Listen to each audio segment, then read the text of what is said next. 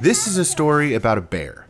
A cub, actually. See, Grizzly recently contacted me stating that they had found my channel, liked my work, and wanted to see if I was interested in trying out some of their tools. Now, I'm a huge fan of Grizzly. My table saw, my bandsaw are both Grizzly, so of course I said yes. Next thing I know, they had sent me the G0803 Benchtop Bandsaw they had nicknamed the Cub. I liked the idea of having two bandsaws, one set up for resawing and one set up for smaller projects and radius cuts. After assembling the saw, making sure the blade was square to the table and adjusting tracking and tension, I fired it up and cut a piece of scrap. Then I got down to the nuts and bolts. It's got a rack and pinion table tilt system as well as a 2-inch dust port, which I didn't actually hook up yet. It has upper and lower ball bearing blade guides and thrust bearings, which I've always wanted instead of cool blocks. The blade guard is also rack and pinion, making adjusting in a one-handed operation. I was really impressed to see the saw had zero blade drift out of the box, and I mean zero. Look how you can still see where I split the pencil line.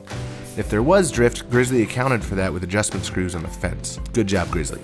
I thought I'd put the saw through its paces with the project, and I figured my salad servers were the perfect test. With the included 1/4-inch blade, I had no trouble following my template through this cherry, and the blade didn't deflect at all. I gotta say, this saw is really enjoyable, and the built-in flexible LED as well as the quick release on the blade tensioner is a real plus.